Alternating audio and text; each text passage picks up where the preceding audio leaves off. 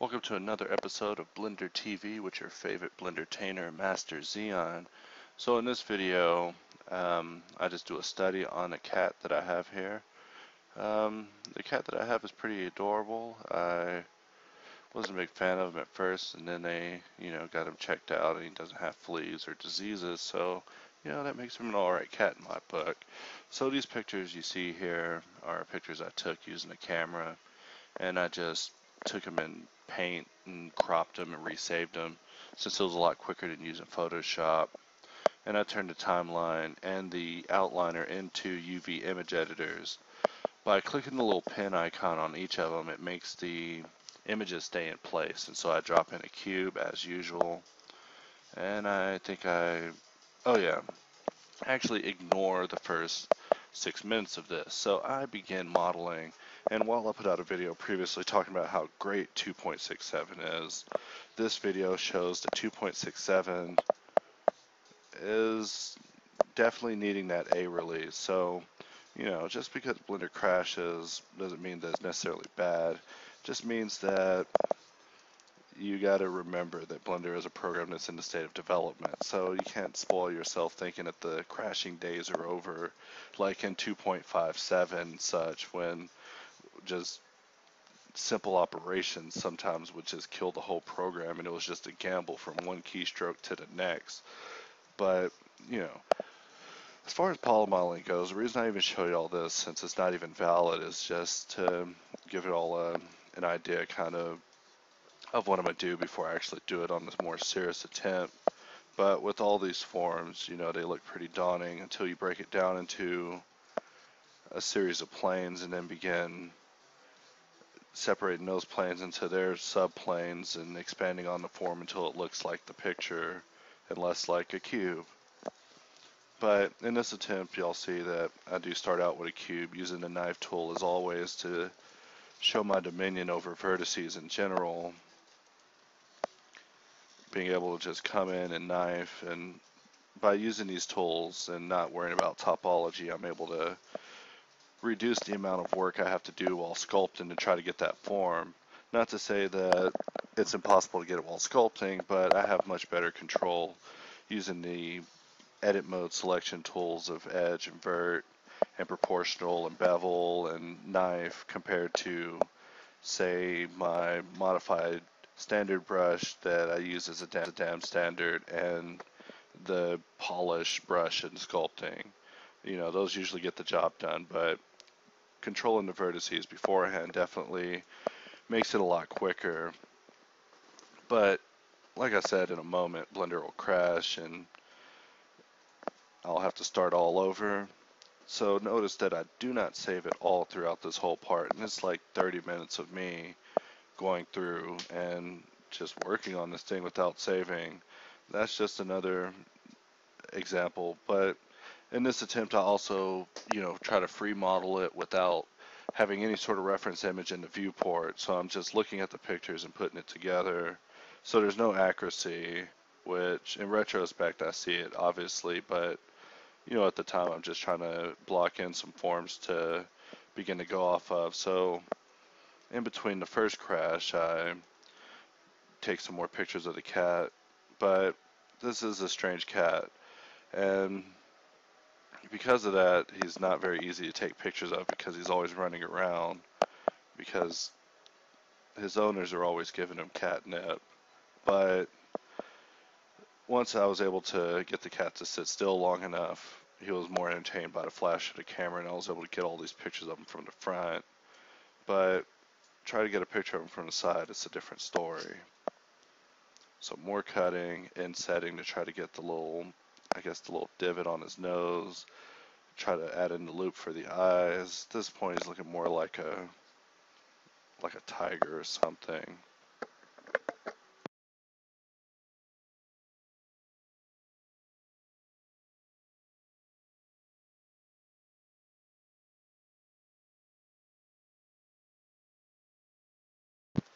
And I see here that the video I put up yesterday now has 300 views.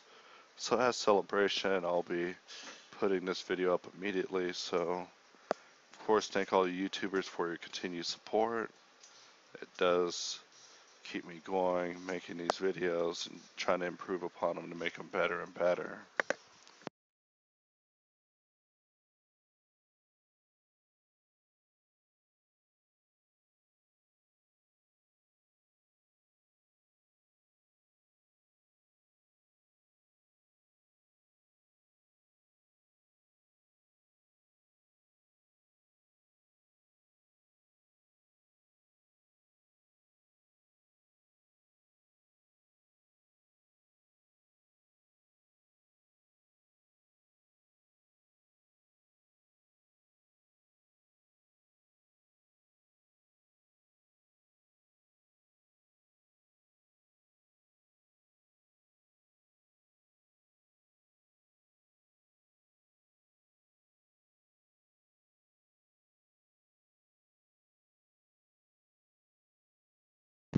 Alright, so sorry about the radio silence there. Like I said, this is still just a first attempt, so really just be trying to just kind of get an idea of the model and technique that I use here, which is mainly just chaos connections. I just draw verts out and then I try to account for them later. But whenever it comes to sculpting, you notice that pretty much all my models end in a sculpt and then a retopology, and that's pretty much because it's the best workflow to go about it. Like I was having a conversation with someone earlier on a forum about sculpting, and he was saying that he wouldn't touch it with a 10-foot pole.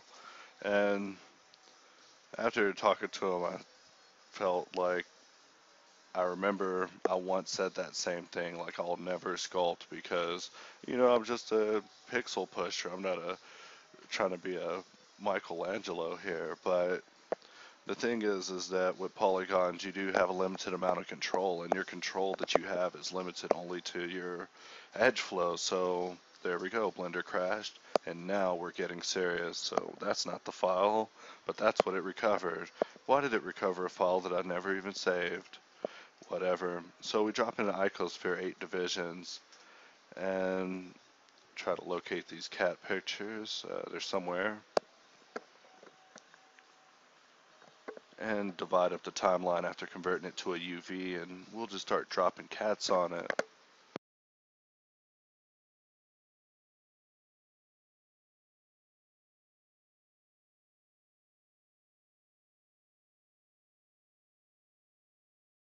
Only 7 minutes deep, and it looks like we are in for an adventure together. So one of the first things I wanted to do in this particular model is go ahead and just put the eyeballs there, so I have that as my main placeholder point to build the rest of the model off of, which usually I put the eyeballs in whenever I feel like it, or you know but this time I actually put them in off the bat and just make a mirror, drop in the picture again, and this time we're just going to try to more accurately match the proportions of the photos of this particular cat. This cat's name is actually Perseus, by the way. But at this portion, you see me drop in a plane, begin tracing it around after deleting all the verts, and then shrink wrap it onto the eyeball so that way the contour of the eye is already matched by this. And then by using one of Blender's latest tools, the knife project, I'll try to project that vertice cut onto the circular mesh. And by doing that, it gives me it pretty much projects using the knife that object, which sounds pretty cool. It is. It's pretty useful for making things join together, but it is still a work in progress. So for more complex meshes, it doesn't divide very well. But as far as finding out more information about the knife project, that's something you'll have to read about in the Blender wiki. But just keep in mind that it is one of your options in the T panel over on the right side. So if you just select one object, then select the other, go into edit mode with both objects selected and choose knife project, it'll project the geometry onto the other one. So it is pretty handy, but once it gets more well developed, it'll definitely become a formidable part of my workflow as far as the rapid kit bashing of even just polygonal models. But the more work I do here, the less work I have to do while sculpting. And so I'm just trying to nail down the form. In fact, sometimes I find myself doing this step and the geometry will just bend to my will in a way that I just find it unnecessary to even have to sculpt it. And I'll just use that, add a subdivision, start, putting in my credential creases and start nailing down the form. The nose looks awful. And so the nose will continue to look awful for a moment.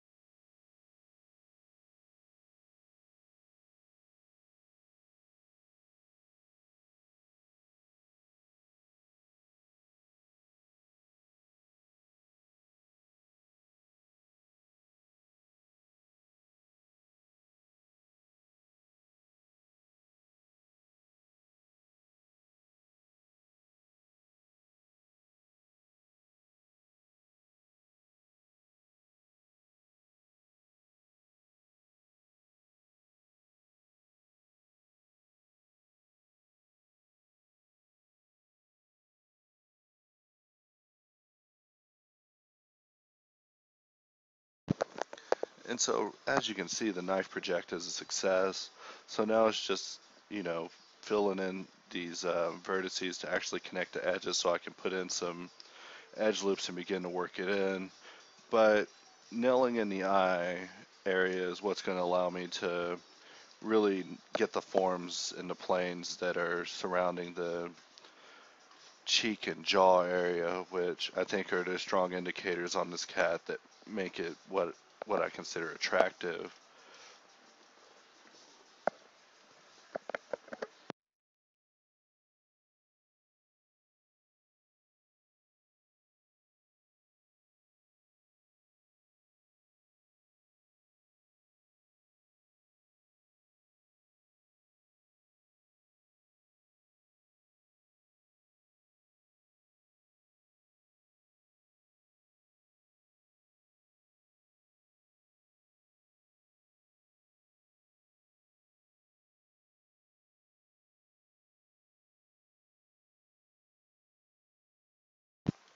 Alright, I'm back. So you see in the middle picture of the UV image editor at the bottom that there's a very distinctive shape for the jawline and the front snout of the creature we're modeling here.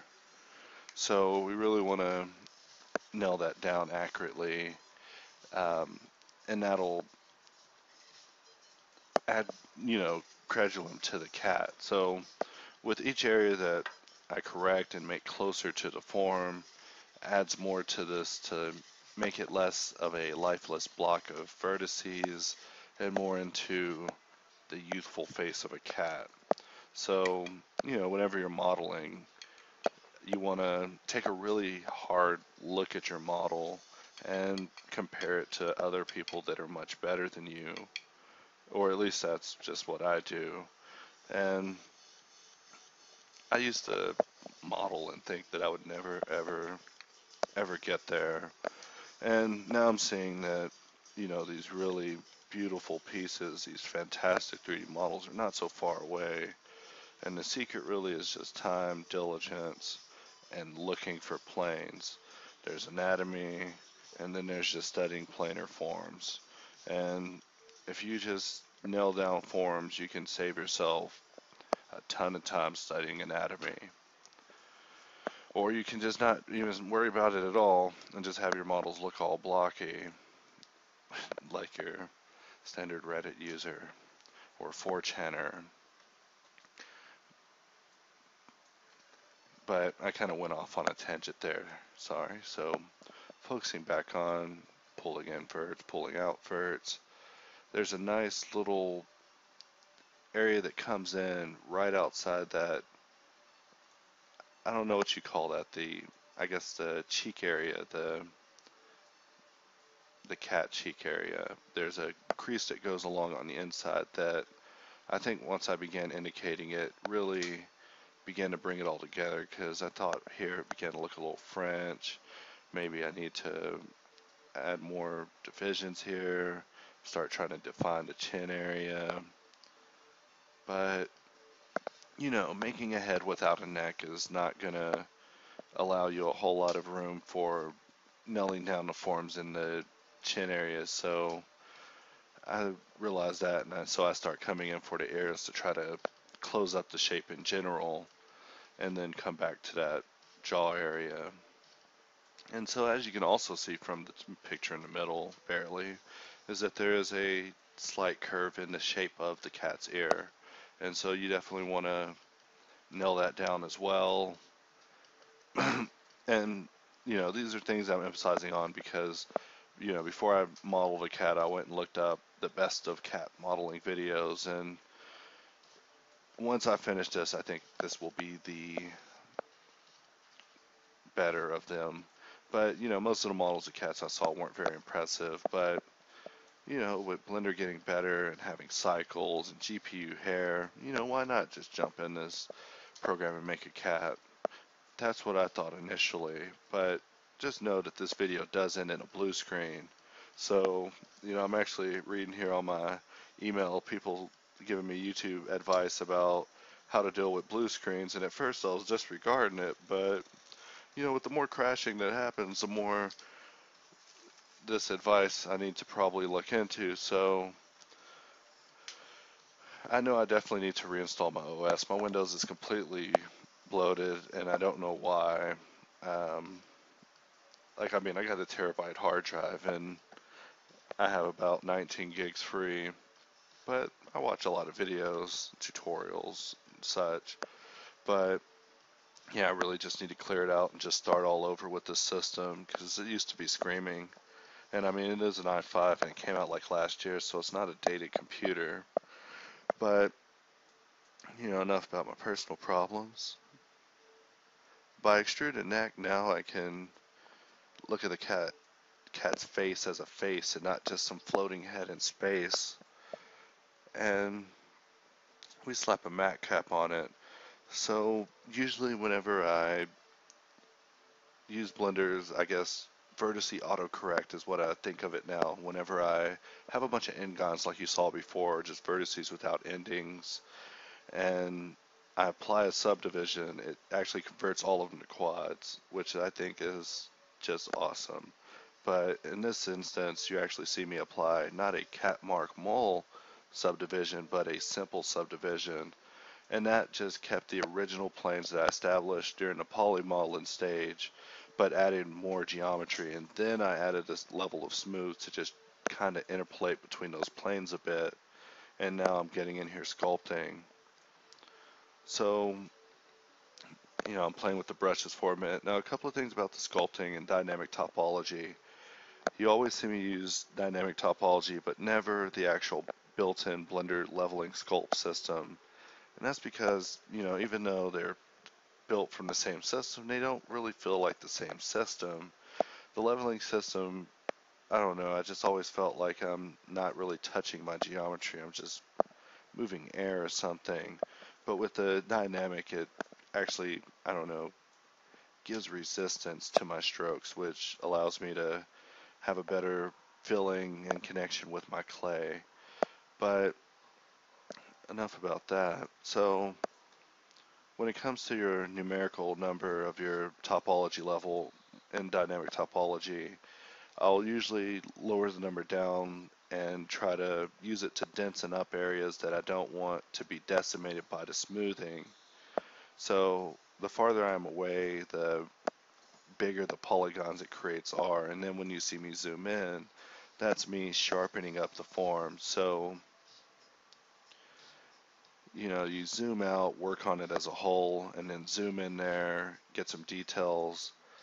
You'll also see me play with the masking features of Blender a little bit, which is something I never use, but you press M, go to the mask brush, except the thing with the masking is you won't see masking if you're in matte cap mode, so you will have to turn off matte cap and then go in and draw your mask and then turn matte cap back on. But the good thing about that is you can see your matte cap and not see your mask. So you get one of the things I take for granted in ZBrush for free in Blender as well, and that is being able to hide your mask while you sculpt around.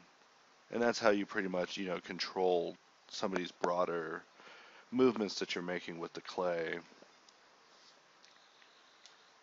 But as far as sculpting goes, I watch quite a few sculpting videos on YouTube and have quite a collection of artists that I follow. For example, Zebro and Marquand Venter, which you'll see in my likes and history since I'm always checking them out and just watching how they go about making work of it. So the ears had some normals that were inverted, and I didn't notice it until later on in the sculpt mode.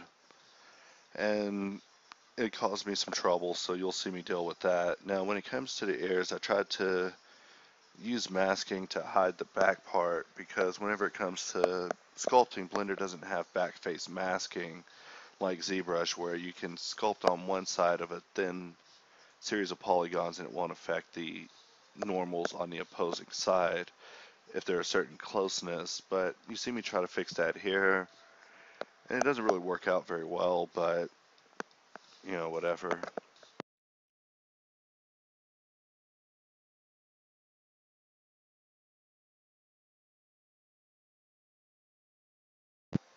The main goal with the sculpting was at first I was going to just sculpt this cat, put fur on it, poly paint it, and call it a day. But the ears messed up so bad that I ended up having to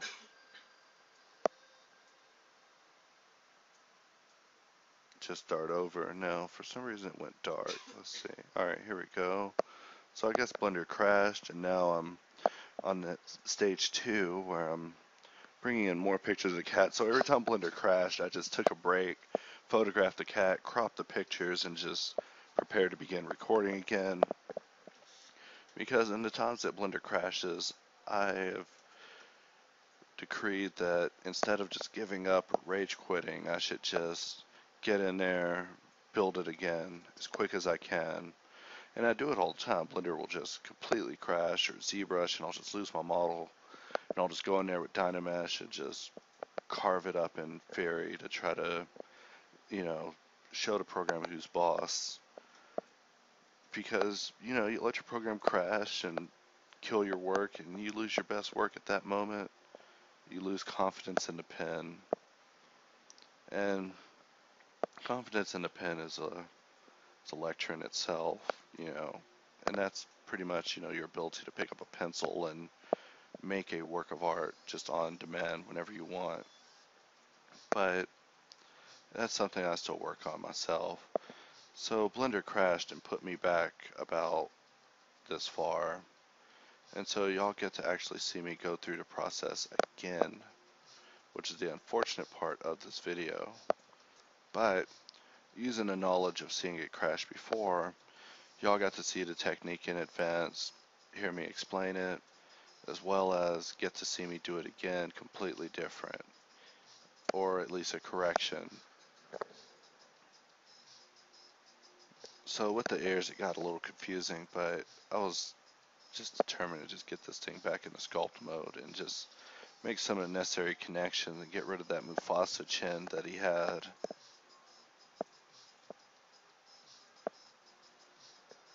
And so I go with a different matte cap this time to maybe trick Blender thinking it's someone else using it.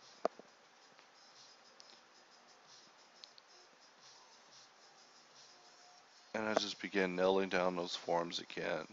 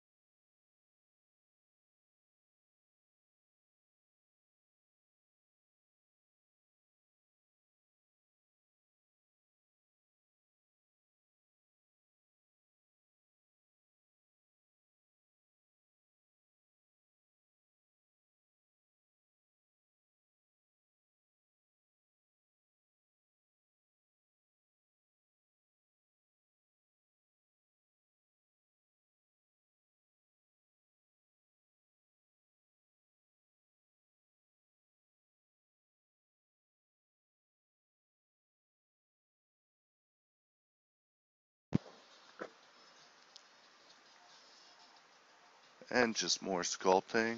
So there's a lot of forms that are unnatural here, but that's one of the advantages of going in and sculpting is I can nail in some of these more organic curves and planes here. But really when I'm looking at the picture, all I'm looking at are geometric planes. Like if I had a plane, could I balance it on that area of his face or this area? And if so, then that area is flat according to that degree of view. I mean, hopefully that makes sense. So the overall silhouette of his head was also incorrect and was incorrect for a long time. And at this point, you see me correct at something I didn't do in my previous sculpt. So, the knowledge of those potential improvements have definitely been passed along to this session. So, I mean, while Blender crashed earlier and made me have to start completely over and, waste y'all's time showing y'all, it still had some benefits as far as showing me what I need to improve.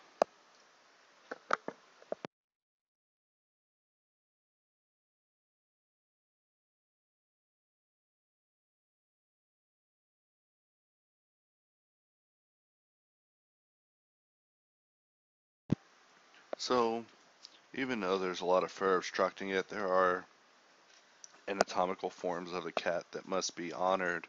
And, in advance to this video, also looked up a video about how to draw cats and just a couple of pictures that people drew of just cat studies to just kind of get an understanding of what features they were centering in on to make a circle with arrows be considered a cat. And a lot of it was in the jaw, the shape of the ear. Blender crashed again.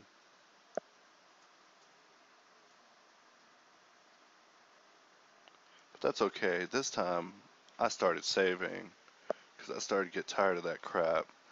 But here you see me flip the normals and try to sculpt. And because there's normals that are inverted, it just got strange. And as I tried to fix it, it got stranger.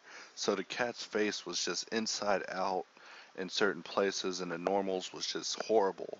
And the fact of the matter was, is I used dynamic topology, so it was so dense that I couldn't just select faces and just go about it.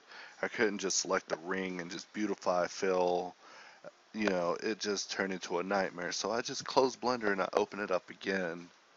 And I just decided to, I remembered that the first time I flipped the normals, it worked out.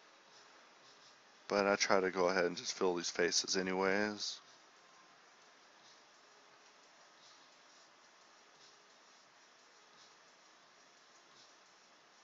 Going into texture mode just to try to see some open holes and find out what to do. And, that'll work. So I think I symmetrized it again, which will make both sides have the exact same geometry since I don't want to correct it on the other side as well. And I just rapidly start trying to finish up the cat. So I noticed that the neck was looking a little scrawny, and that for a bust, maybe I shouldn't have it as a big open hole at the bottom, seeing that that would make it hard to sculpt. So I closed that up by just extruding it and then beautify filling and flipping the normals on the inside.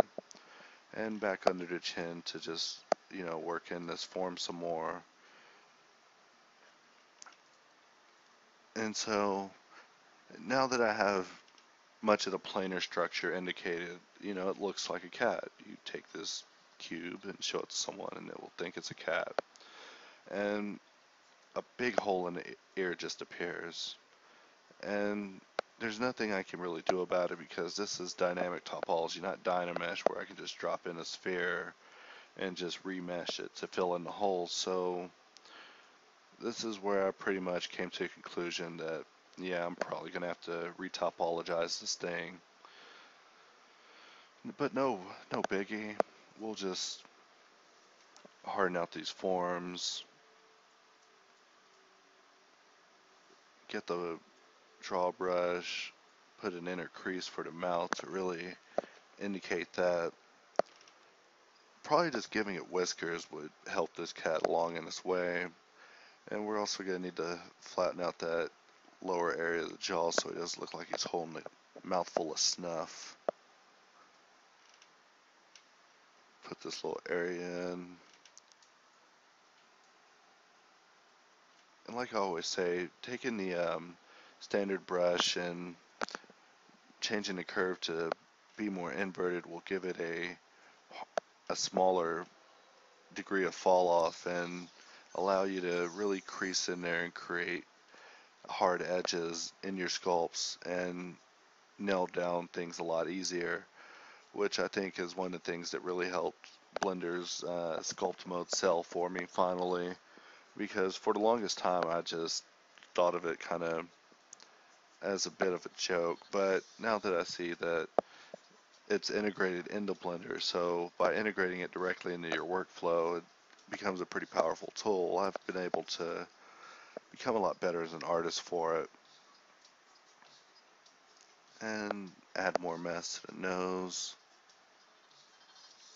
flatten it in,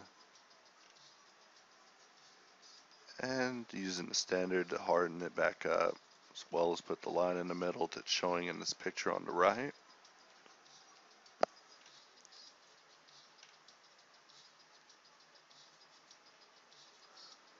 So at this point, I'm pretty proud of how the model's looking, but none of this jaw flab and some of these unnatural shapes that are catching light.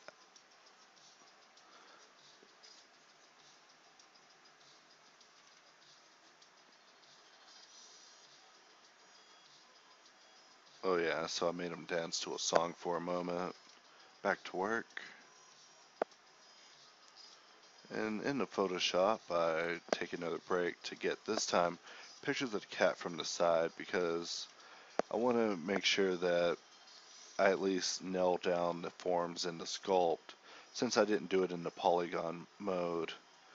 And I'm about to retopologize and try to get a final model here. So these pictures are pretty much my best attempt at getting the cat sideways. That's how rambunctious this little bugger is. It just will not let you. It's just something about a camera. The cat is very interested in the camera. So getting it sideways is just pretty difficult. I was having to snap my fingers and stomp to get him to look away or to look over at something else.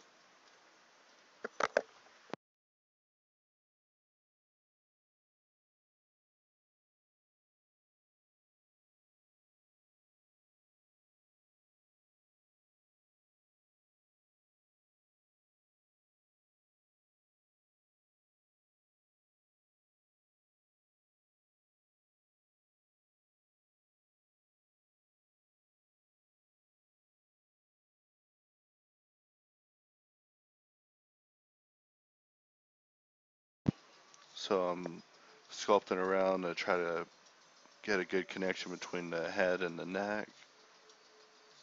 But really at this point I'm just looking at the lights on the, the highlighting on the matte cap, and from there judging exactly where to bring in mass, bring out mass to try to just get a nice rounded organic form. But you know, his cat has a dent right there like he's been hit with a shovel, so I smooth that out.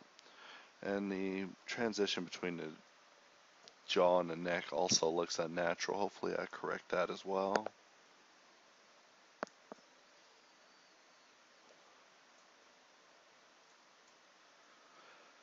But you know, overall I'm pleased with the results of the sculpt. Not so much the video, so you know that's no good. But I asked for it. I did give it 1,000 strands of fur, and then I gave it 400 children. I know better than that. So to make the whiskers, I brought in a Bezier curve and just used face snapping to just drop it on the surface. And that, I mean, when it comes to whiskers, that's all there is to it. Just drop in some curves. I mean, curves is, they're like vertices, except you get two handles on each of them to control the bending in between. So it's just an easier level of control.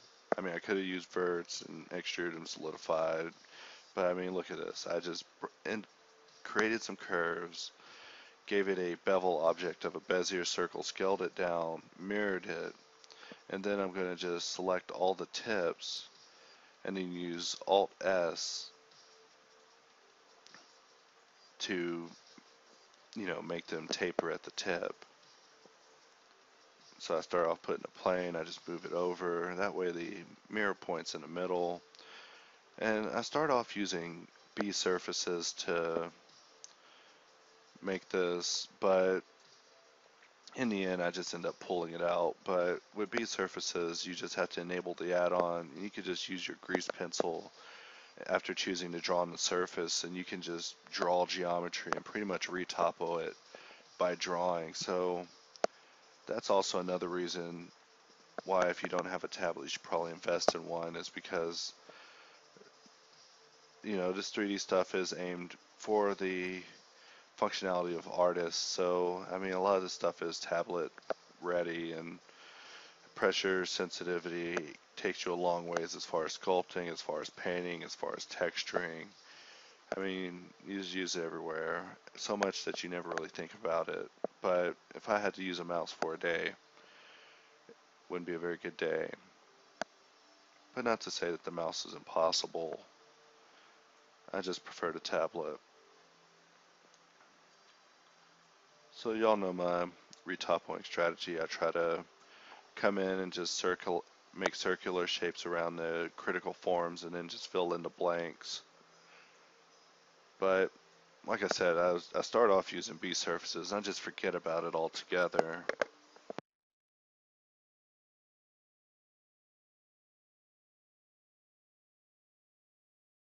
But it is also because at these points, you do want to have a large degree of control where you put your geometry, since this is your final model that you're going to be showing off to people.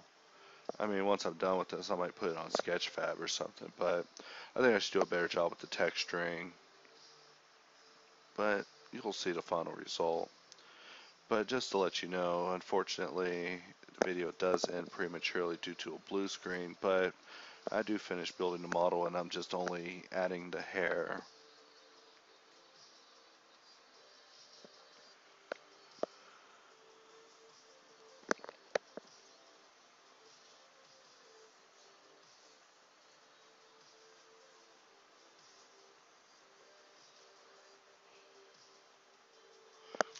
And so I pull out a second window and make that one only show just the geometry and not the entire mesh, and that is by just pressing the number pad slash and going into local mode just on another view. So that's also pretty useful.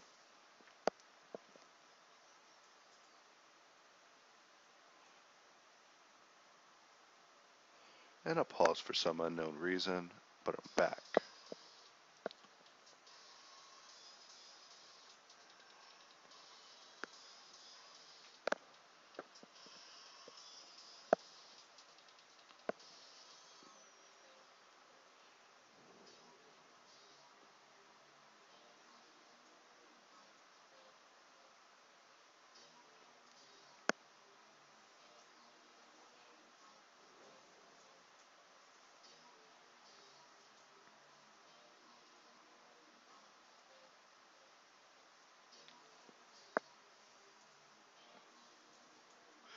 All in all, in retrospect, I wasn't very pleased with the overall topology that I got in the end. However, usually I just try to get it as dense as I have to get the shapes that I put in during the sculpting and try not to miss anything that would require me to have to use a displacement map or anything.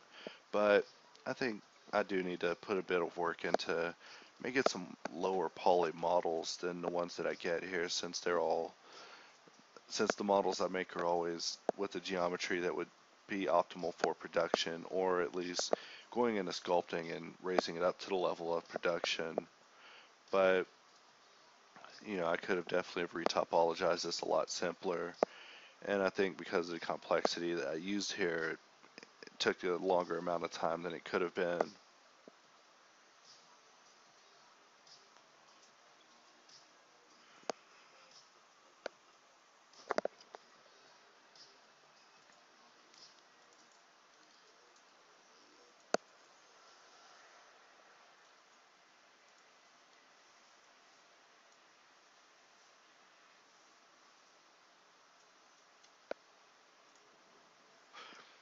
And I think at this point I realize I may have missed some critical loops, but I just don't care because I'm not going to go in and add additional loops to harden up any of the details because it's going to be completely covered in fur. And not to mention, I think I have a pretty nice looking lower poly view over in this local mode on the right side. So if that sounds like nonsense, that's because it probably is.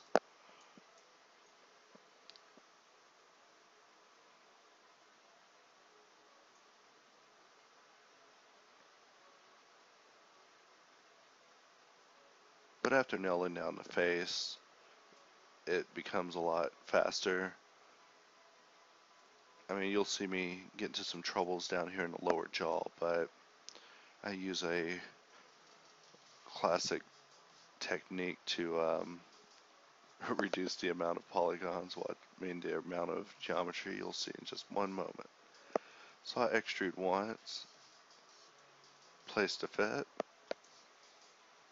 Now keep in mind whenever I'm retopologizing that the mesh I'm using, that's the plane, is in solid mode, and the sculpt is also in solid mode.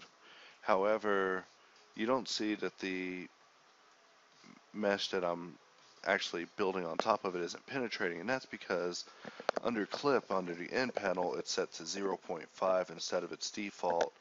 So that's something that you should experiment and mess with until you understand it, because it's something I really didn't really understand until I paid a lot of attention to it in one of Kent Trammell's videos, and basically it's the easiest way to retopologize without losing visual sight of your mesh that you're currently expanding on, which if you've done a lot of retopology, you know that that's kind of an issue.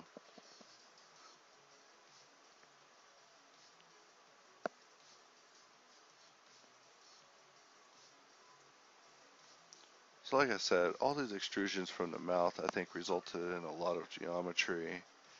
And so I take a look at this and I'm like, OMG, why do I need his chin to have almost, 18 verts to convey that shape? So you see me merge them into tris and then turn them into quads. Since this isn't necessarily going to be deforming, I feel like you get away with it. So now I pull it down and it's 9 verts, so it's a much happier ending.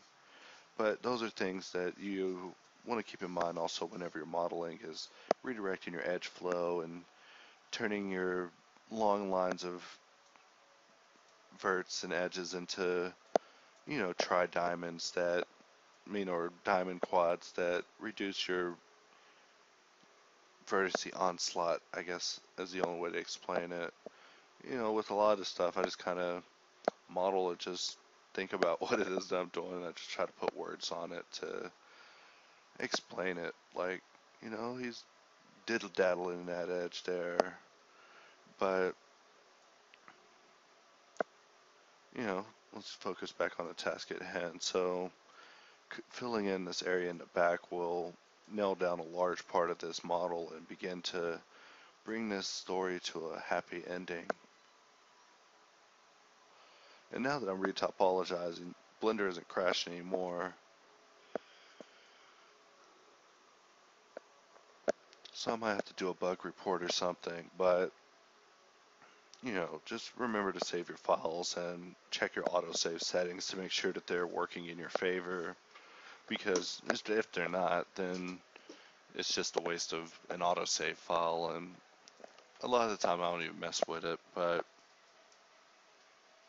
I mean, actually, to be honest, lately I've been able to just get in and finish a model without it crashing. But today is not my day. But I was determined to do this cat. I mean, Blender crashed 4 times, and I was like, it's trying to stop me.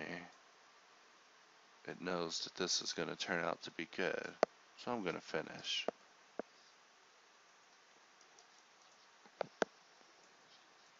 And so now filling in the ears, just running these edges up the side.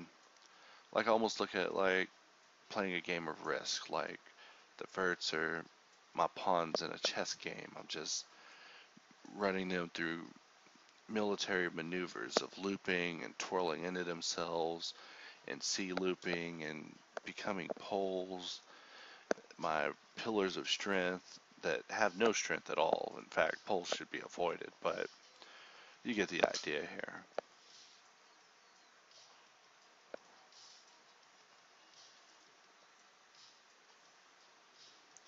And if I could just fill this in and not have to edge loop anything, then I could just call this a checkmate. And if I could do a better job at if I could do a better job at retopologizing the air than I did at initially modeling it and then subsequently sculpting it, and then even more subsequently trying to hide it, then I'll have done alright.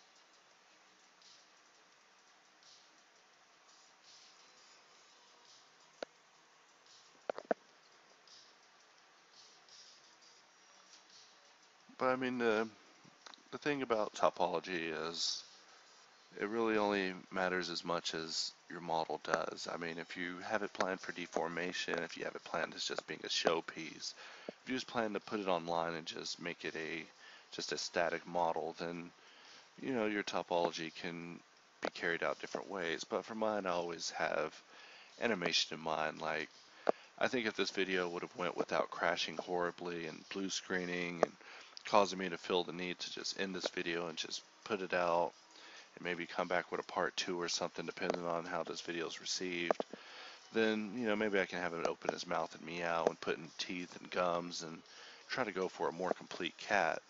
But as far as the geometry here, I'll only use enough to indicate the form. I want it to look very much like a cat even without hair. And I think that's one of the things that maybe I fall short on when modeling, is that I put too much effort into making it look good even untextured or even just with ambient occlusion. And by modeling that way, you end up spending a lot of more time with the geometry than you have to. So I mean, a lot of the time you'll see me just go the lazy route. I mean, when you see me just go with vertex paint and not UV unwrap, that's me taking the easy way. And while the easy way isn't always the best way, the easy way is definitely the easier way. So depending on the model, I do take it quite a bit. In fact, in this model, I take the vertex paint route because I felt the coloring for it would be relatively simple for the under skin, just showing on them beneath the fur. So I didn't put a whole lot of effort into it. So with vertex paint, like I always say, it's only as dense as your geometry. So since this is a simplified one, I can't really paint it that deep. But I would say right here, we were looking at a finished cat. And, the geometry is nice, the form is nice, it has eyeballs. And so I decided to take it a step further and go into cycles and begin rendering it.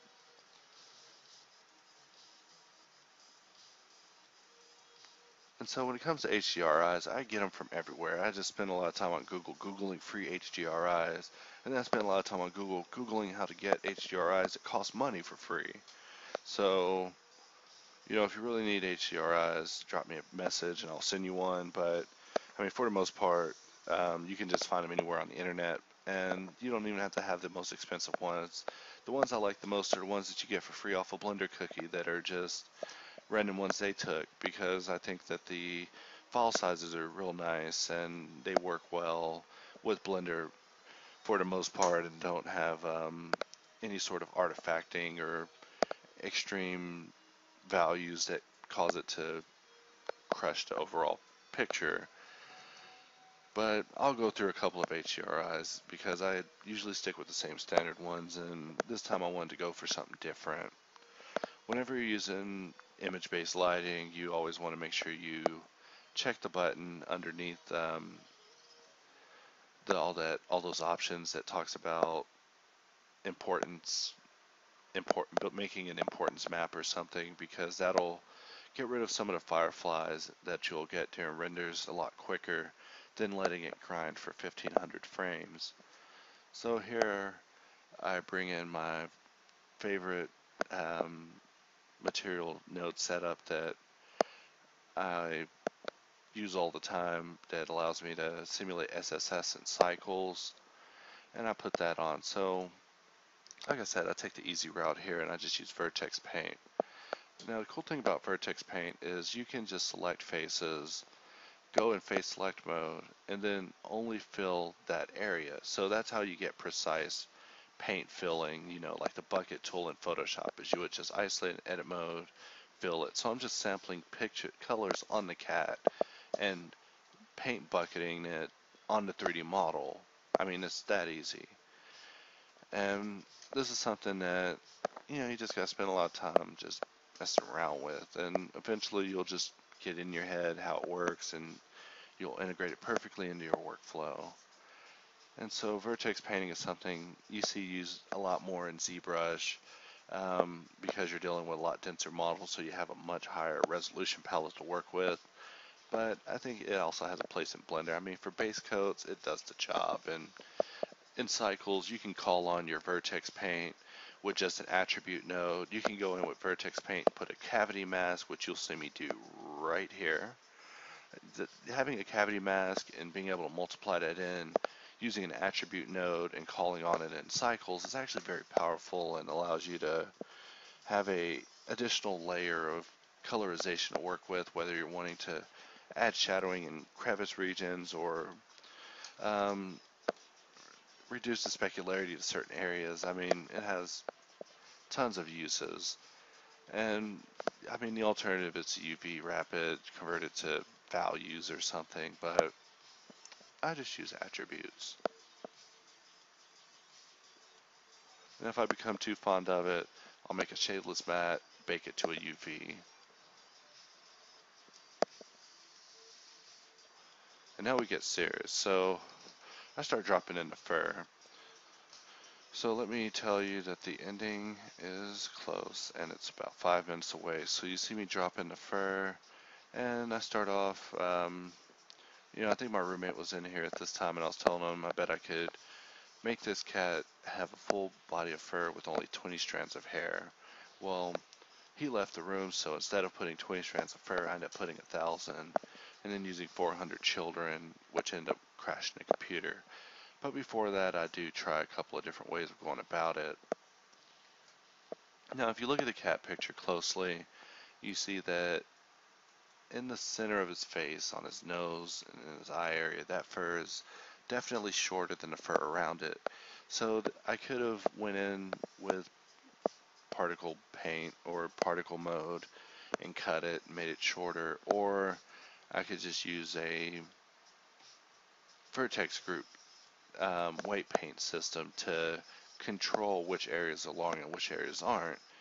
And so you'll see me do that throughout this once I get pretty far. Usually with the fur, I'll just try to get it done using few parents and many children, but you could go about it however you like. But using as few parents as possible definitely makes it a lot easier to control. And I mean, if I was trying to put like curly locks or something on this cat, then it would definitely be a lot easier that way. And so here you see me making the first group, and by choosing a gate, I'm able to not put fur in his mouth or his eyeballs or in certain areas of his ear. And here you see me create the map for the short fur. So I'm just painting random, well, not randomly, but I'm just painting just the areas where I want it to be short.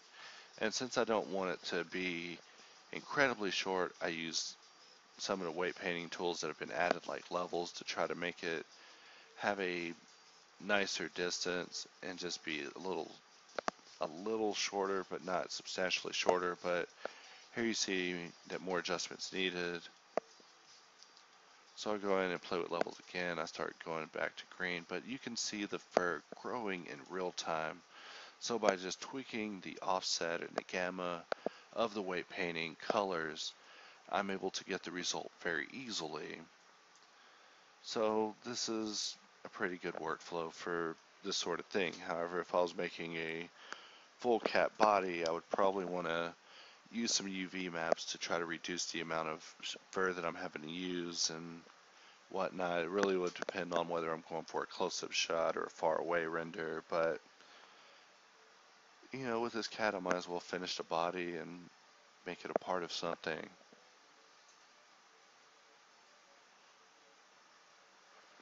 So I'll play with the fur size, begin rendering it, and one of the things that bothers me the whole time is the fact I can see his flesh through the fur. So this is an area where I think I came short on the last attempt of the cat, in that you see in the pictures it definitely has enough fur to encompass everything, but you don't want to put so much fur that it looks like a damn teddy bear. So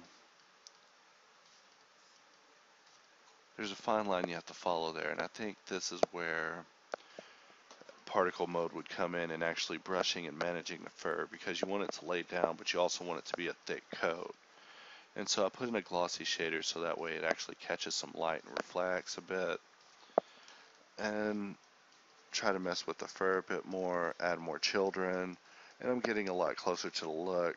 So it's a stalemate between increasing the children and increasing the size of the strands. And let me tell you, adding more children was the wrong gamble. I should have just made it thicker, should have just combed it more. But still a good attempt in time lapse nonetheless.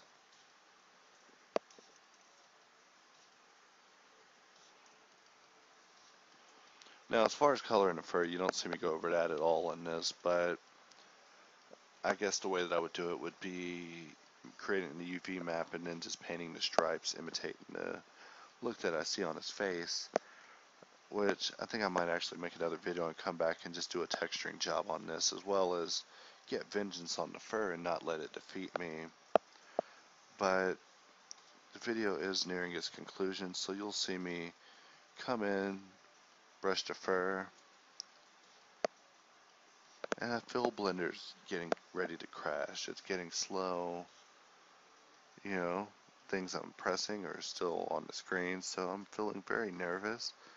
The fur also looks very strange and inside out, so the panic grows. And then I go to render, and that's it. That's pretty much the end of the video. So I got an unhandled exception error. I begin to panic and wonder what this instant message is on the other side. I never find out because the computer crashes. I should have just found out. And that'll do it. Happy Blender.